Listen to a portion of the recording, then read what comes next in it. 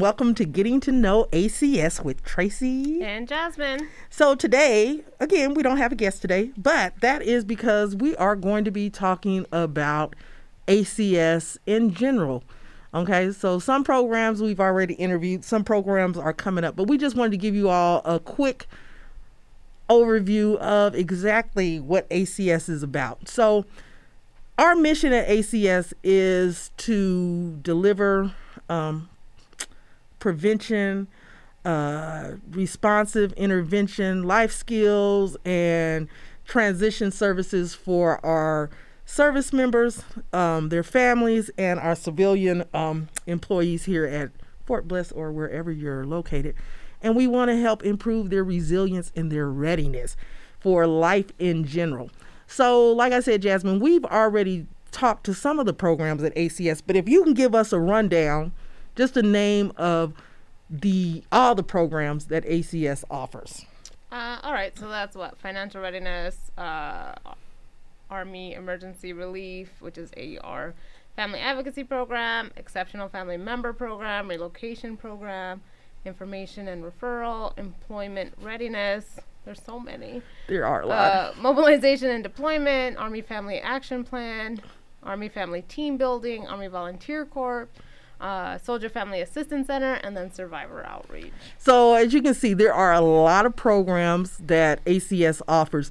Now, here at Fort Bliss, our ACS is broken down into 3 locations.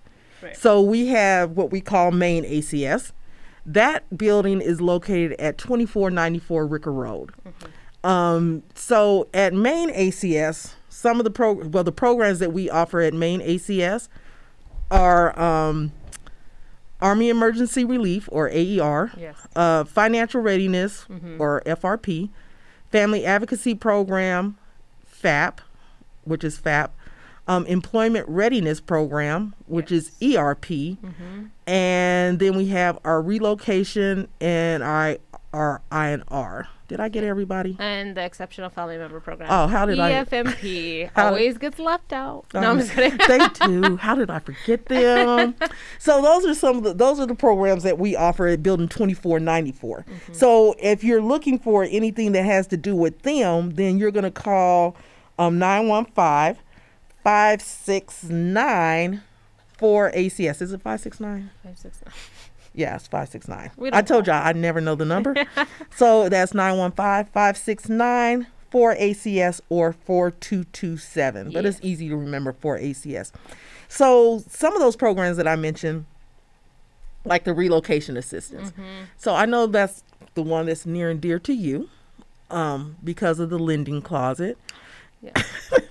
And we focused a lot on the lending closet, but some other things that the relocation program, or INR program /INR program, information and referral, what they do are welcome packets. Yes. So can you explain a little bit? So I know that they provide services. I've seen that they offer like things to do in El Paso, right? Because personally, some people are just like, there's nothing to do. No, if you look in there, like there's, outdoor stuff. There's other businesses that they like say, hey, go do this with your family. They provide the lending closet information. They provide general information about ACS programs as well, like if you need help. So right. And then information not only about ACS programs, but MWR, which is morale, welfare, and recreation. Yes. It also gives information about them as well. Information in general about the programs that are available not only on post, but some programs that are off post. Yeah. And so those are the local relocation packets or information packets. But then we also will do packets for people who are going to different duty stations as well. So they can kind of find out what to expect when they get to that other duty station, because who knows, their ACS may not be as good as ours. Well, that, and if you're going overseas, I know one of the program managers that I was talking to, she said that she could link them up with a sponsor over there, so they don't just get to Italy and they're just like, all right, what do I do? I have no car. I don't know where I'm going, like it's another country. So that was pretty cool. Okay, so they can also help with getting sponsorship. So that's a good thing. And then the other programs that are over at Main ACS are employment readiness And that's the one we had Miss Denise, where she spoke about helping with resumes, helping with civilian resumes and federal resumes. And she kind of went into the difference in that. But another thing that we want to highlight on that program as well is that they do hiring fairs. Yes. They do a teen hiring fair once a year, and that's usually right before the summer kicks in, so the teens can have an opportunity to get summer jobs. And one thing I want to make sure people understand with the teen hiring fair when that occurs is that it's not just agencies on post. You know, some people are like, oh, well, you know, for whatever reason, my kid's not going to work on post or whatever. But they also have agencies that are outside of post, that are in the El Paso community that come to those hiring fairs. You know, during COVID, the hiring fairs are being held virtually. So, you know, that's one thing to keep in mind. But then they also have 2 other hiring fairs that they offer throughout the year. Yeah. So that's another good thing about employment readiness. And then the interviewing. The mock interviews, right? Because as a teenager, I mean, do you really know how to properly answer why should we hire you? Because I need money. That's what it's like a teenager. Yeah, right. I need the money. It's like because I'm just good. Right? You know, I'm an Insta star, so hire me. That answer can just like kill the interview. So it can either be like it'll kill it in a good way, or it can just be like, nah, we're not gonna. It's like, well, either way, it's probably gonna be bad. It's gonna be all bad. So then, of course, another program that's at Maine ACS's Family Advocacy Program. Yes. So I'll let you, you know, because I'm always talking about family advocacy, and people probably think I'm the only one, but you worked in family advocacy. I did. So they have the classes like couples communication, transparenting, which is actually back up. So definitely look into that if you need to. And then anger management, stress management, which are two of my favorites for sure. Screen-free marriage, screen-free parenting, which most of us need, like me. What else? They do like unit trainings for DV, child abuse. And then during the month of April, the month of the military child, so we do programs that are focused on that, child abuse awareness. Right. But you mentioned one that I know we didn't mention before because at the time we were not teaching it because of COVID, was transparenting. Right. And so with transparenting, one thing that I want people to understand about transparenting, you know, life happens. So if you're in a situation where you're going through a divorce in the state of Texas, and there are other states that require this. I know like Washington State requires it for sure. And there's some other states, but I can't think of them right off the top of my head. But if you're going through a divorce and you have children, you are required, the court will require you to take a co-parenting class. Yeah. And that's what that transparenting class is. It's a co-parenting class, and it will fulfill your obligation for co-parenting. Yes, and because off post, it does cost a couple $100. So definitely take advantage of that. And that class is usually offered at least once a month. So whenever your divorce is going through, whenever you have your court hearing, as soon as you know that you're going to get a divorce, I would recommend to go ahead and get that class taken and get it out the way. Yes. Because what I've found happens is that people will get their court date and they're like, I haven't taken the class yet, and we've already given it for that month. Yeah. And it's like, well, you're going to have to wait. Right. But sometimes, you know, we can kind of work with you if it's an emergency. I think they'll work with you on that. Yes. And then what else? I think, are those the programs? Did I cover all the programs at Maine ACS? No. We have EFMP. I'm off my game today. I keep forgetting EFMP. Sorry, Andre. So the Exceptional Family Member Program, which is the support side of ACS. That's a big one. We are not EFMP medical. So we got the support groups. We got the system navigators, which are the non-clinical. Right. Yes, case manager, sorry. And then... Because they'll go in, that's when you have those issues with IEP, which is your individual education plan, IEP. Yeah. So if you feel like the school's not living up to or not fulfilling that, the system navigators, they act like a liaison between you and the school. Right. So, especially because sometimes those conversations, right, like they can get out of hand. I was gonna say sometimes you need somebody to be in between because you know you start talking about people's kids, and then they want to come across the table on you.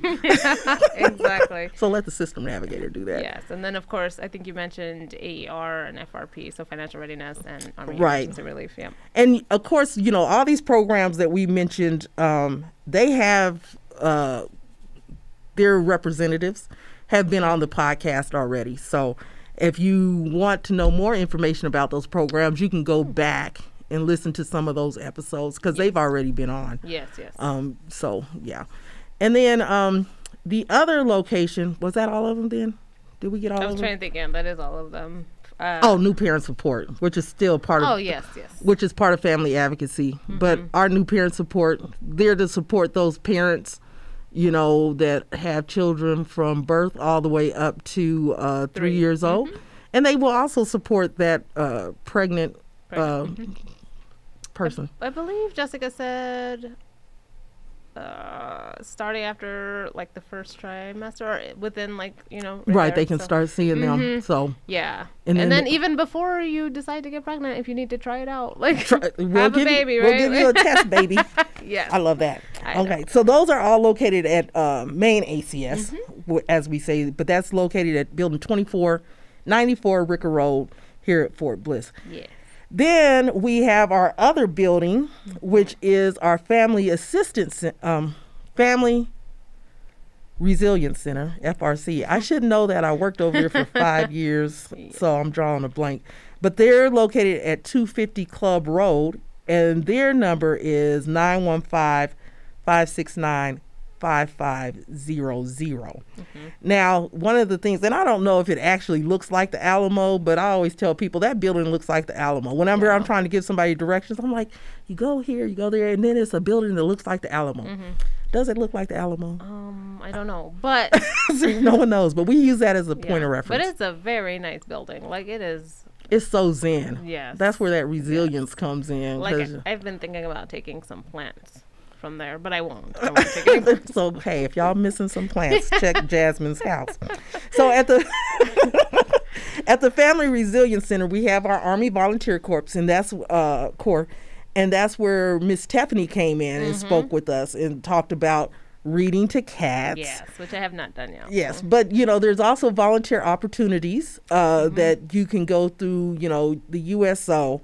Volunteer opportunities maybe at the thrift center or whatever. But if you're wanting to volunteer at a location here on Fort Bliss, then check with the Volunteer Corps and they can give you information about who's accepting volunteers. Right. So, and again, Tiffany would be great because those that are not necessarily working during the summer because they don't have that much time to give, they can definitely volunteer, right, for as far as the teenagers go. Oh, definitely. Yes. Get that experience in and And you know, as a teenager, especially if you're still in high school, to get those volunteer hours, what people don't realize a lot of times with that is volunteer time on a college application looks really good. You know, that's just like a resume. You know, that again, we'll go back with the teenagers. You know, I'm a teenager, so of course I don't have a lot to put on here as far as job experience. But you can use that time that you put in volunteering to put on your resume as a teenager to help build that resume up. And it's like, even though I wasn't working, I was volunteering because I wasn't old enough to work. Right. And introducing them to new stuff because as a teenager, you don't know what you want to do for the rest of your life. So why don't you go try it? And if you don't like it, at least you didn't waste 4 years at college, right? Okay, and that's true though. Yeah. If you think about it, and then, you know, because like some people are like, oh, you know, I really love working with people, but you've never worked with anybody, and then you go volunteer somewhere and you find out, you know what, I don't really like people. Yeah, you see all the different personalities, and you're just like, actually, no, I'm good. Or you might think you want marketing and social media, and you're just like, maybe it's too technical, or I don't care for all this time that requires to be in marketing. So. And you know, and that's a good thing. I like that, you know, to go volunteer somewhere where you do that marketing because I think especially with the younger generation, a lot of people think, oh, I can become an Instagram star or whatever, a YouTube famous, and they don't really realize how much work it is. And and it's like sometimes where that's their aspiration to be that, and they think, oh, I'm just gonna post these videos and I'm gonna have 100,000 views, and you get 2. It's your mom and your dad. Good job. We feel like that sometimes. It's like, I like your video. You're right. Yeah. You're like, thanks. And of course, we're biased because we think that everything our kids do are great. Sometimes. So that's the benefit of the volunteer corps that again is located over there at the Family Resilience Center. And then mobilization and deployment. And again, all these, they've come to speak with us. They may not have been aired yet, but they're going to be aired. So mobilization and deployment, that is really geared, even though it's with the families, a lot of it has to do with our soldiers when they're getting ready to get deployed. Yes. Or when they're coming back. And for the families, how do we react to that deployment? Right. How do we react to them coming home? Yes. Because, when someone's deployed, we get used to doing our own thing. They're gone, and they're gone for 9 months, and we're used to doing our own thing. How do we reintegrate that person back into our lives? Right. Get a different house. No, just kidding. Sometimes that's what you have to do. But, so we talk about that, mobilization and deployment can come out and discuss that, because there is a transition between when your soldier leaves and they're gone for 9 months and when they come back. A lot can happen in 9 months. Right. Say, for instance, your soldier leaves and you're pregnant. You may be a couple months pregnant, and your soldier has missed the whole pregnancy. Right. And then they come back and they're used to not having anybody but you in the house, and now they have this infant or this baby. Yeah, and they're not going to warm up that bottle the way that you do it. So that's going to be a whole nother conversation. Like, why do you have to do it that way? It's not how you do it. And that's what happens, though. Yeah. During those deployment cycles. Not only that, it's like, okay, well, why do you pay the bills that way? Yeah. You're supposed to do this and this. It's like, but did the bills get paid? Yes, they did. Okay, so don't worry about how I was doing them. And then another important one for this one, mobilization and deployment, is making sure that the spouse who is staying behind has all the information and resources that they need. I have had so many calls where they're just like, I need to go to the hospital and I have no one to watch my children. And it's just like, wait, like, no, that is the worst situation to be in, because now you're gonna have to leave your child with somebody who you don't know instead of like already establishing that. So getting established with everything that you can possibly need is essential for this program. Drop those gems. Yeah. Okay. Every time I'm just like, what? Oh my god. How does that happen? And then that kind of freaks me out, because I'm like, what do we do? Like, I'm gonna find somebody, but you're not gonna just be comfortable leaving. Exactly. And and there used to be, and I don't know if people still say it, but during deployment, whatever's going to go wrong will go wrong. Murphy's Law, and it's not being negative or anything, but an emergency happens if you're by yourself in a new, like, what's it called, duty station, right? And you get in a car accident, like, who do they call? You can't call your spouse who's over there overseas, right? Exactly. Like, that just takes too long. Or a family emergency comes up. And I don't know where all your paperwork is at. Right. So how do I find that? So these are important things that are talked about to help the family get through that deployment. Because one thing we don't want to happen is that our soldiers are deployed and they're having to worry about the family at home.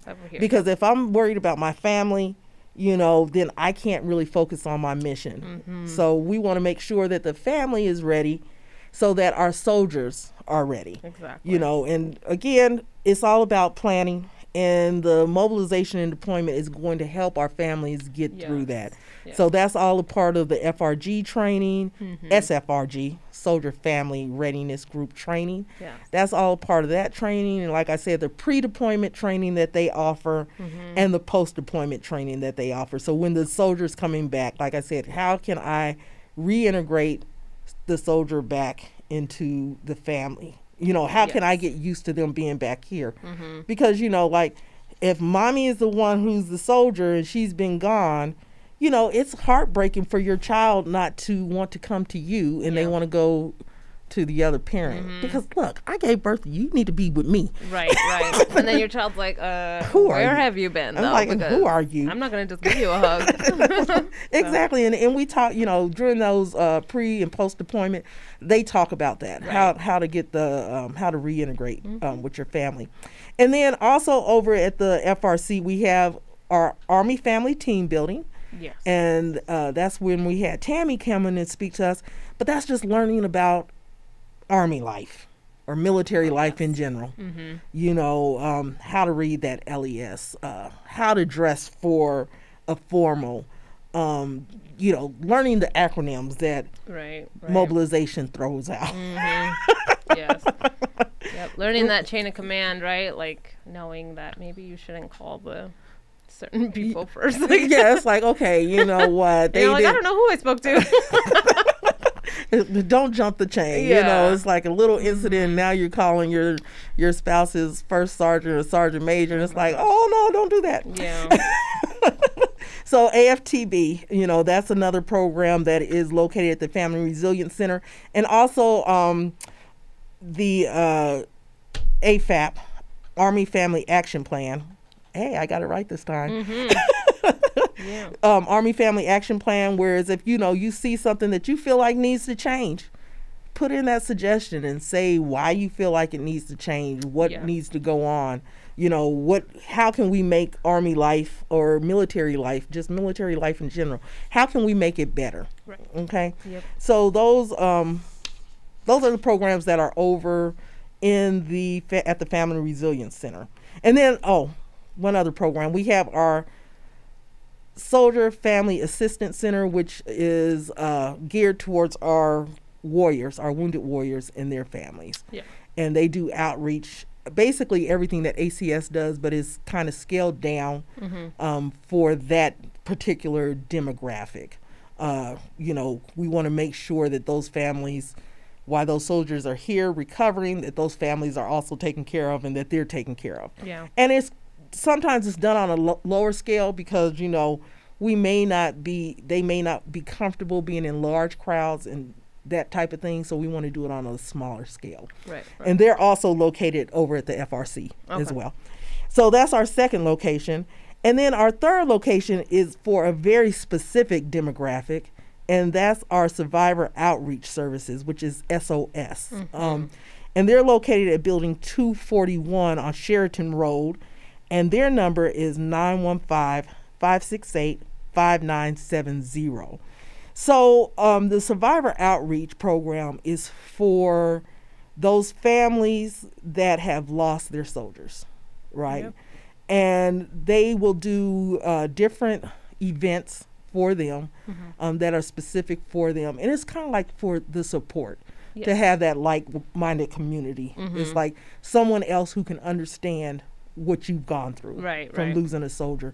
And I know they will put on like the Wounded Warrior Run for the Fallen. And then they also do they do a tree. I'm still learning the programs over here. But because they're different at each base actually.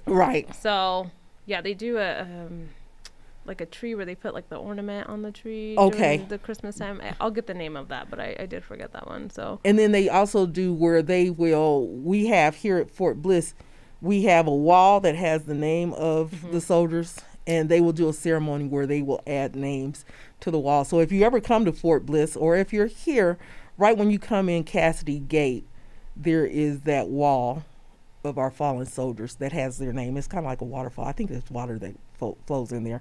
But like I said, they're for a very specific demographic, the SOS is, but they're there to help those families who have lost their soldier, you know, help them with their financial needs, give them that support that they need when they're going through that transition, and make sure all their paperwork is in order, or if they're not getting the services that they felt that they needed, they're there for that. So, you know, we just wanted to come on here today just to give you that broad view of all our programs that we offer. And just to know that, again, if there's one of the programs that we spoke about, if you're interested in it, go back and check out the other podcasts. Yes. Because they're there. We've spoken to all the programs.